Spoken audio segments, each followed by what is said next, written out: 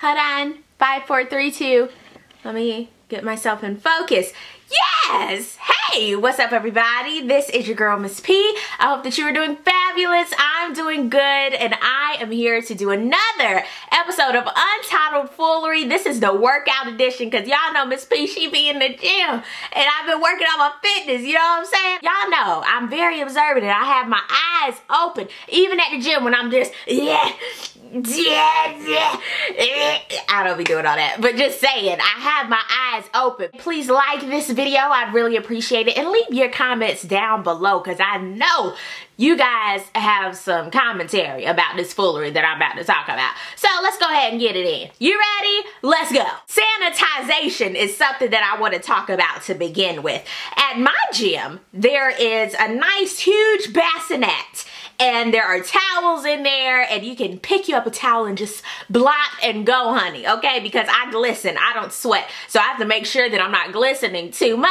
You pick up the towel and you go, and then you drop the towel in the recycle bin when you finish. I thought about that after using it one day. I said, myself said, what? I said, girl, what if they didn't wash them towels? Myself said, girl, you right. What if they didn't wash them towels and somebody accidentally put it back in the clean bin? And myself said, hell no. I don't know where they be washing them at. I don't know. And I don't want nobody's pussy juice on me.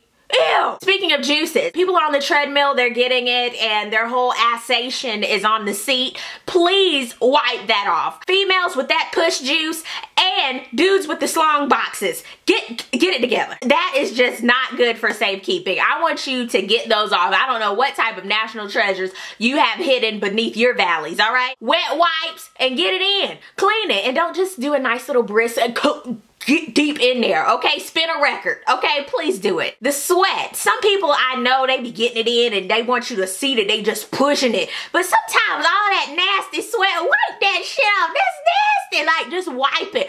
Sometimes you just need to put the towel over your face. Some people just need to wear a mask to the gym. Just wipe the sweat off. I know you working out. I know you working real hard. Okay, now, y'all know it's the first of the month. Wake up, wake up, wake up. So, of course, there were a zillion people in the gym on April the 1st. I was like, is this an April Fool's joke? But I know they're gonna trail off. If you start going to the gym and you pay your money every month, make sure you go. Don't just pop in on the 1st and the 15th because you saw it come out your check. Ooh.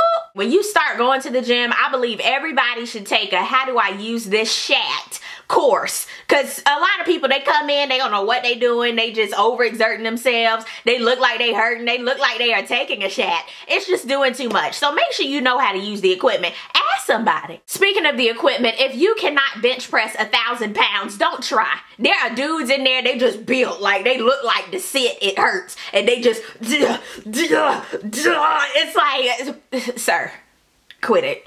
Thank you. And they veins all popping out. It looked like a Kevin Ware situation. And y'all saw that when his old dog. Speaking of Kevin Ware, when you saw that picture, did my vaginal region did just like this? Because that looked like it hurt. Like, whoa. Ouch. Ah. This is another equipmenter. If you on the equipment, aka the treadmill, and there's only about 5 or 6 of them, and you are only walking 0.2 miles per hour, get the hell off of the treadmill. You ain't doing nothing. You ain't doing nothing. That's what the track is for. There needs to be like 8,000 tracks. One for the slow people, one for the people who can't breathe. Oxygen tanks, shout out to them. The old people with the diapers who can't breathe and trying to get their fitness on.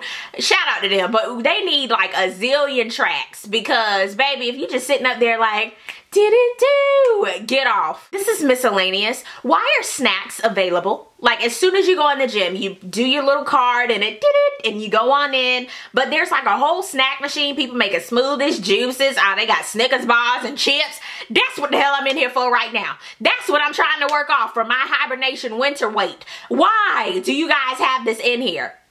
People can put up flyers. I don't need to know when the next Krispy Kreme sale is. Krispy Kreme is the devil in disguise.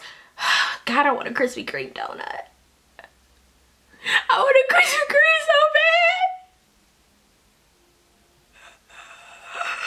bad. Next. People that just come to the gym just to look cute, go home, Roger. The locker room is not for tanning. And Pumpkin, I mean, try to change your clothes in a changing area. Don't have your titties and your puss box out, because I saw some things I just did not want to see. Even though we have the same genitalia, I did not want to see your tasty goodness. I did not want to see that, and I am scarred for life, honey. I am scarred. I see some foolery at the gym. So down below in the comment section, I want to know, what is your gym foolery? I want to know this. We need to go back and forth. I will see you guys next Sunday for another episode of Untitled Foolery. Peace, love, and all that good stuff. God bless. Bye.